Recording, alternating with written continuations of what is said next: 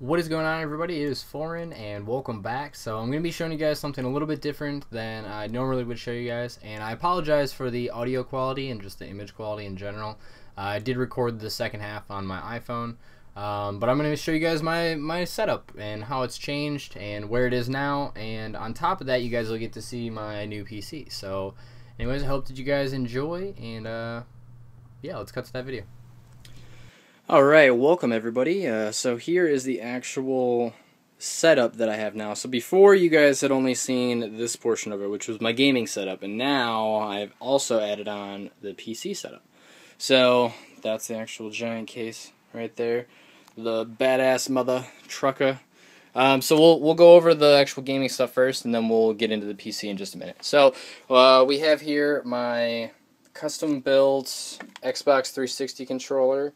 I actually made this myself. For people that have seen the video from before, I made that myself from basically pieces. And then I have my TV, which isn't anything special. And then we also have the Xbox 360, the Tritons, my blue snowball. And then underneath here is the Elgato, my Triton's power booster, and my router. And then down here we just have some cables and random stuff. So we'll get into the actual PC. So my monitor is a 23-inch ASUS. I want to say it's a VS229 IPS monitor. IPS is a in-panel switching, in-plane switching. Basically, it's so you can actually view the monitor from any angle. Also, it has some of the richest color available. So it's perfect for a designer like me. We also have a ton of squid grips over here. But you guys will see more about that soon. Probably tomorrow. So anyways, so we'll get into the actual PC. So down here we have two portable hard drives. On the left is a USB 3.0. On the right is a USB 2.0. Both of them are a terabyte. Sitting on top of my Altic Lansing. Fuck, I can't even think of what it's called. That's the sub. Speakers are up here. So let's actually open up the PC. So what we have here is a Fractal design Define R4 case, I'm going to say it is. The front opens up where I can put two extra ports, so I can put different drives and stuff like that. There's some more cases back in here. You can actually see the one right there. And then I can also change the speed of the fans right there. So this is actually a really nice case. I really like it a lot. I'm going to set you guys down for just a second. You guys can stare up at my face while I pull it out a little bit, so it's a little easier to get at.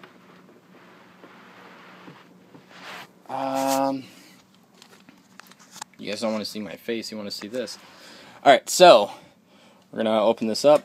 All it is these little tiny thumb screws that you need to open up, and then the case just pops right off.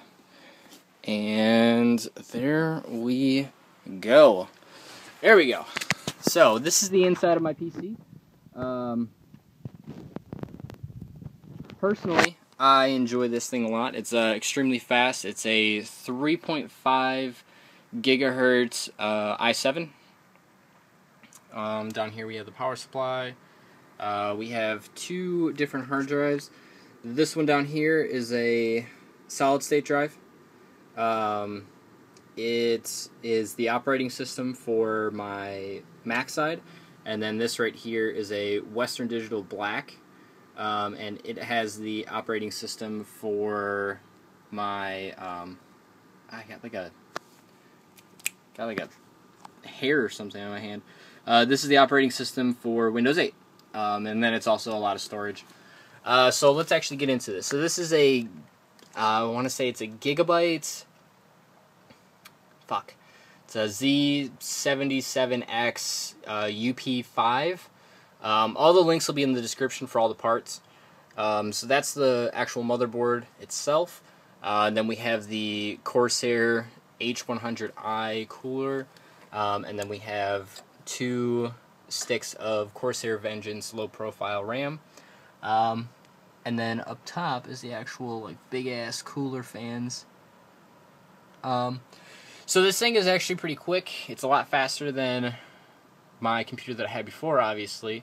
And then eventually I'm going to be adding in a GPU, which will go in one of these ports right here, as well as the Blackmagic Intensity.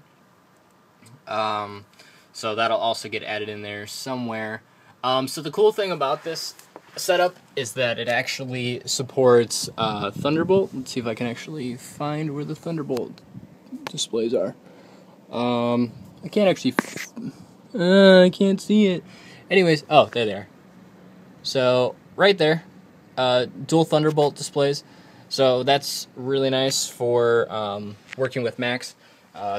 Mac is really the only thing that supports Thunderbolt. So that's kind of why I went with all the stuff that I went with for this build. Because it works great with Mac. So, I'll actually just show you guys what this Mac is all about. So about this Mac, you can see right here, 3.5 gigahertz, i7, 16 gigs of RAM. Then there's some... No, I don't want to do software update. What am I doing? Anyways, so that's my PC. The link will be in the description for all the parts that were included in it. The whole build cost me around $1,200-ish.